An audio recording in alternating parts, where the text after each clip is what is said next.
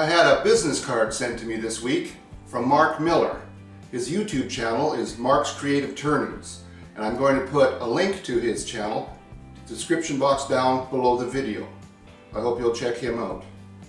Also, I know this is blatant showing off, but I got this in the mail just yesterday from Colin Laughton from the UK. Colin is one of the organizers of A Turn for the Good, and this was a real surprise receiving this. And Colin, I really appreciate it. Thank you so much. I'm going to put a link to Colin's YouTube channel down below the video, and I hope you'll check him out if you haven't done so in the past. Now, you've probably heard the saying, you can choose your friends, but you're stuck with your family. Now you know where that came from. Now today's project is this piece of maple. I've turned into a very thick platter bowl. Usually we want to turn everything thin. All turners want to make their bowls thin for some reason, although it's not always necessary and sometimes not even practical. But this time I want to turn something really thick and heavy, and I accomplished that. I'm really pleased with the finish on it. So let's go over and take a look at how this came to be, and let me explain the finish and everything else about it. Today's project is going to be with a turning blank of figured maple, 2.5 inches thick, 12 inches in diameter. It does not have a very strong grain, and that's what I want. I don't want it to be too prominent, because what I'm going to do, I don't want it to overpower the rest of the project. I'm going to find the center first with my center finder. It goes up to 16 inches, so it's no problem with this. I just line up the 12-inch mark all the way around, and then I can find the center, mark it with this pencil. Now I'll use the centering jig for my faceplate, put it on there, faceplate on, and I just need to put the screws in to hold it there.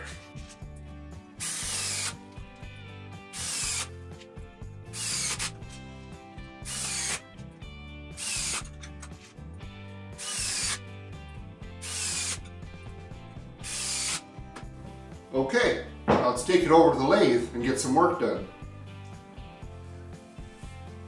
I am going to make a recess in the middle of this to fit the jaws on this chuck. The diameter of the chuck jaws is 3 3/8 of an inch. Half of that is 1 11/16 of an inch. And that's what I've set these dividers to. So I'm going to stick the right arm of the dividers on the center mark that I made with a pencil while this was spinning, and use the left arm to scribe a line. Now bear in mind, I have this tool rest slightly above center. If I had it lower, this would be facing up this way, and I would end up with this digging in, causing me probably some harm. So by having this at least level, if not slightly above, I avoid that. So I'm going to just turn this at 500 RPM and scribe that line.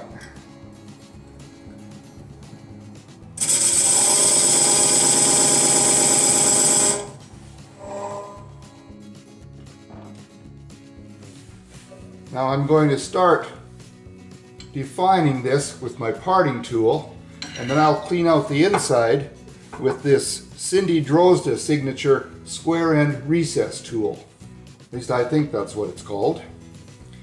Again, I'll be turning at 500 RPM. And I will try to keep my hands out of the way of the camera.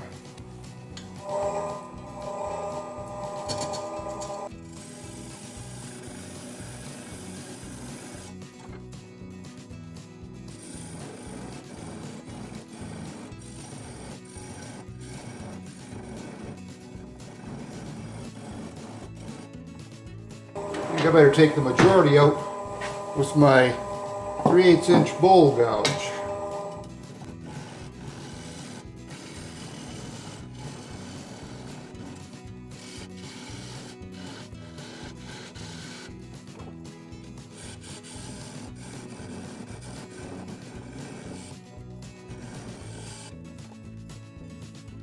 some kind of a hard spot in there somewhere, giving it a real rough ride. I've turned this up to 1000 RPM now. I'll see if I can clean that up a little better at that speed.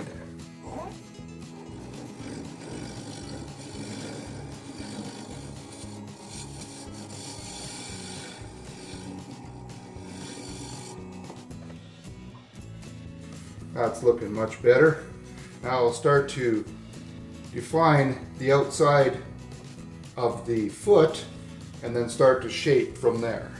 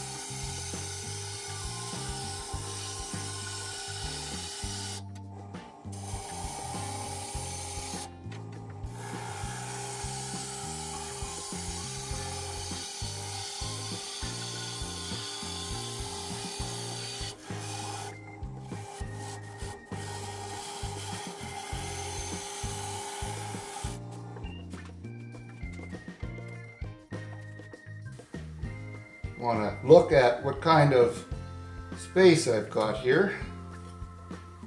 I don't want this to be very deep.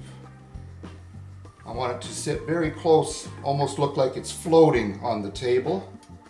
I think I'm going to go with that. So I'm going to just true up the outside now and sand everything.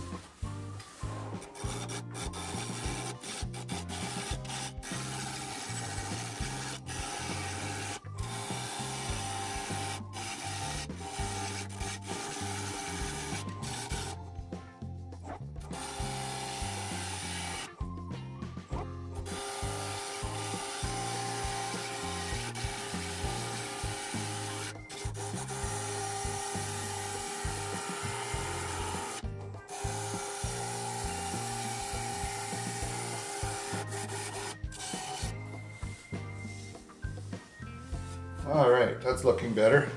Now I'm sure you could see that I was holding my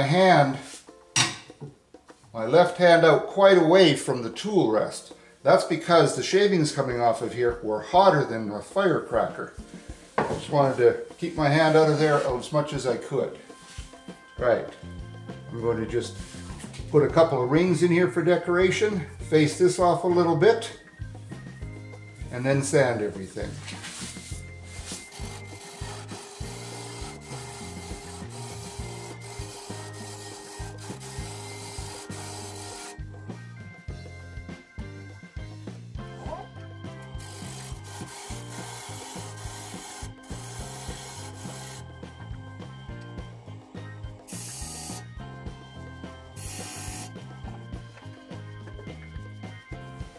That was the Cindy Drozda Vortex tool to make the rings.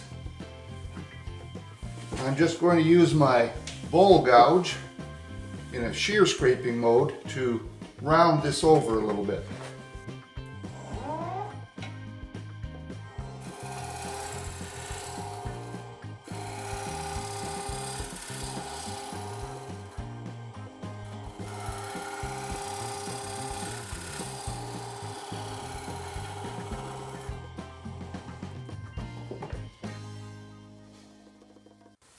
Alright, that just removed that sharp corner. Now the sanding. I have it signed and dated now, the species identified, and my logo coin glued in with cyanoacrylate glue. And I'm ready to put a finish on this. I'm going to start with a sanding sealer, a couple of coats. This is sanded to 600 grit, so I'll sand to 600 or 800 after each coat of sanding sealer, and then I'll put the finish on. I'll be back after the sanding sealer.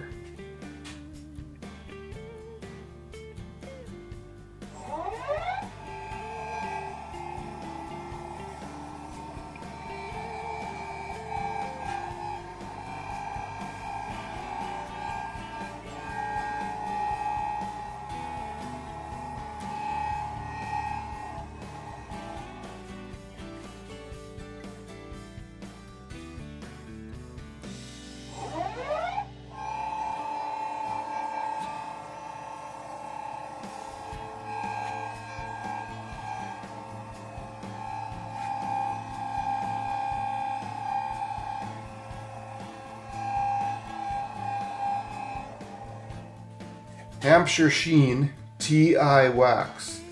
I've never tried this before. Got a little sample from Rob Summerlin. I'm going to give it a try. I'll put some on and be back to buff it up.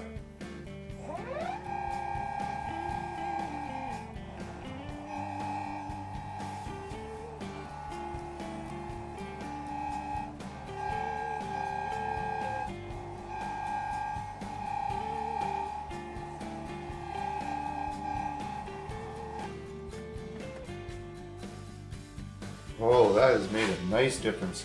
Beautiful job. Quite happy with that. Time to reverse this now. Well, this was interesting. I had one of the screws that I used to put the faceplate on break off. So I had to take a plug cutter and drill a hole down with that, then take a 1/8 inch drill bit and drill for a little more depth around where the screw was, so I could get pliers in here and wiggle it until I could get the screw to turn to remove it. So that's going to dictate a little more just what size of bowl I can actually make on here. Now, I had a totally different plan for this piece of wood, but when I see it now, the grain is much nicer than I expected, and I don't want to disguise any of it. So I'm going to try something a little different. I'm going to make the bowl as large as I can, just to get rid of these screw holes. And instead of having this come in concave down into the bowl or flat, I'm going to try making it a bit domed. Take some of this away on the outside and bring it down in a dome shape. See how that's going to look. Always looking for something different.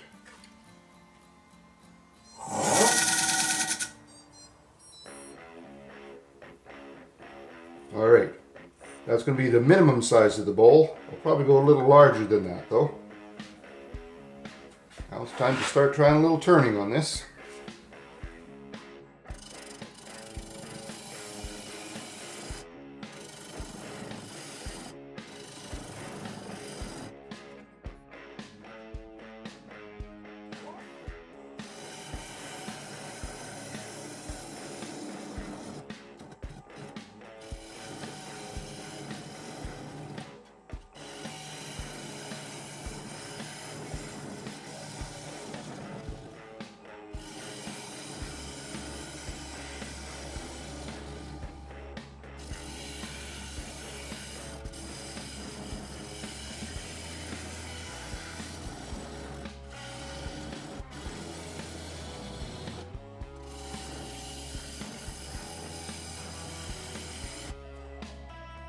I started at 500 RPM and then raised it to 1,000 because this hole, getting past that at a lower speed, is not doing it very well.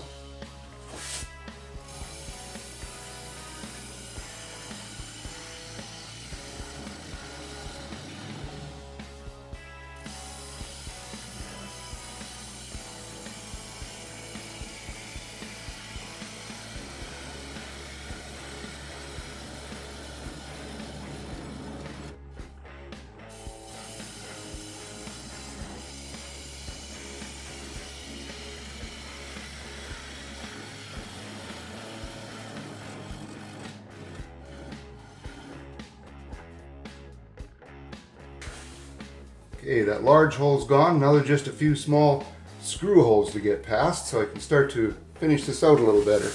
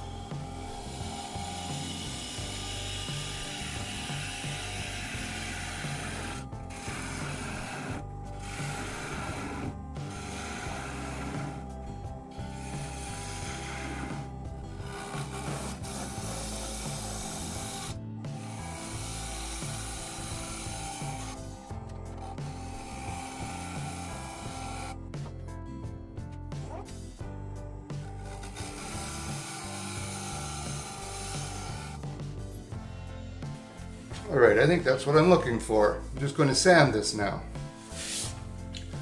I think this is beautiful wood. It's going to look good on its own, but I want to put just a little bit of something in here as a decoration.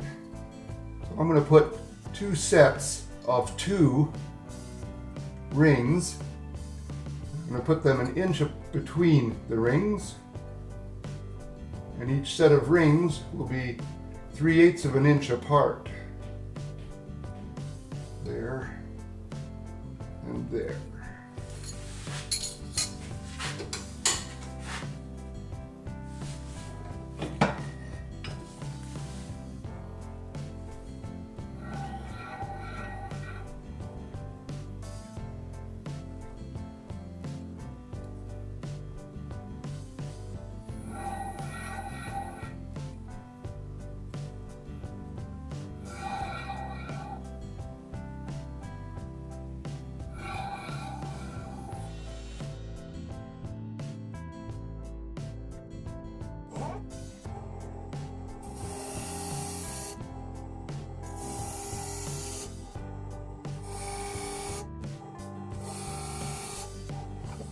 All right, now I'll just finish sanding this.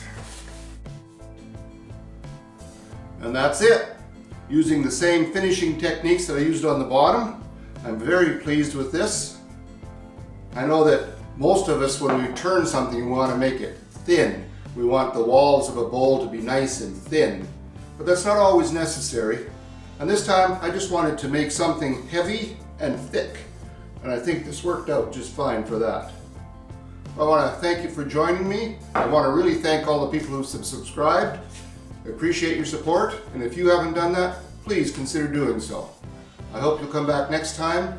Between now and then, have fun in your shop and be safe. Take care now. Bye.